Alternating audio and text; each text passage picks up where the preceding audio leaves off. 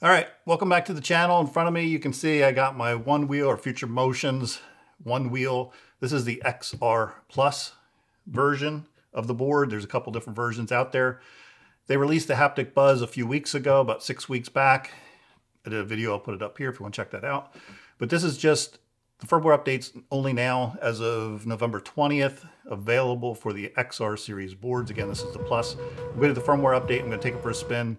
Just want to make sure nothing happens with the board, doesn't brick it, doesn't do anything. Where's my phone? So let me launch the Onewheel app. And immediately I get the Haptic, I'll put it up on the screen, the Haptic Buzz update notification. And let me turn my board on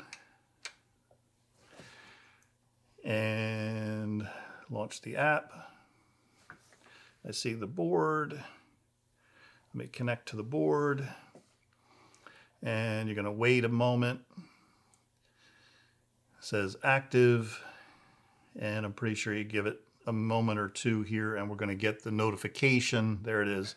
Firmware update for the board. Keep the phone or tablet within 5 feet of your Onewheel throughout the entire update. And do not use your phone or multitask until the update's complete.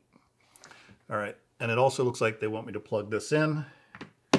So I've got my power cord right here. And I think this is going to take us about 5 minutes. So I'm going to go ahead and hit update. Do not disconnect. And start update.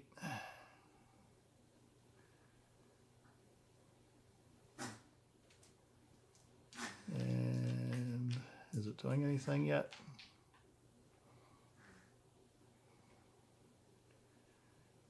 Didn't do anything yet. Let me hit start update again.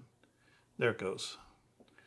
So not sure why it didn't take the first time, so I had to hit that start update more than once. Uploading the firmware, 1% done, about 5 minutes remaining.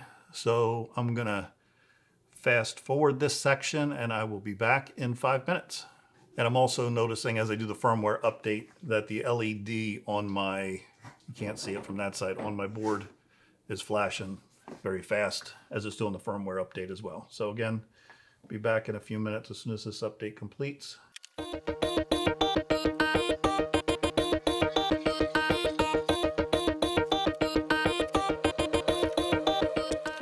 Okay, and we're back. Looks like the update is complete. It says that the board is ready to ride. So I'm going to go ahead and disconnect the power, connect the board. I'm going to take it for a quick spin. I'll be right back. I'll let you know what I think.